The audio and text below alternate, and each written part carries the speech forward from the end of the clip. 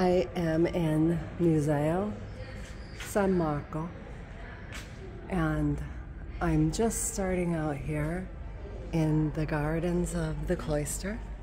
And so this is a monastery. It's a very important one.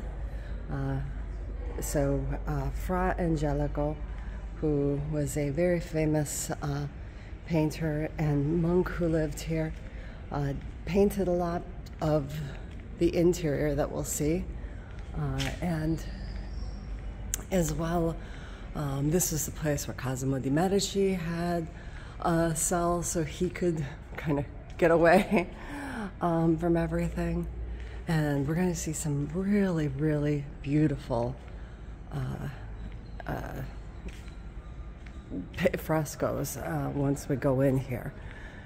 So let me see if the chapel is open. It is.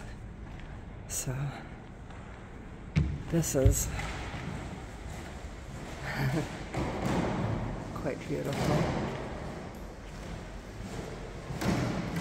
And so the bell is called the Piagnolo. And this is from the bell tower of San Marco before 1464. And so it says Michelozzo and Donatello design.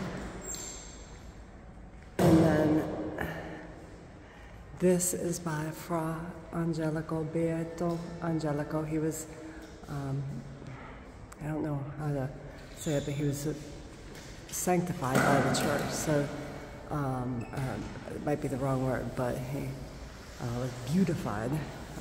And so there we go. Look at that.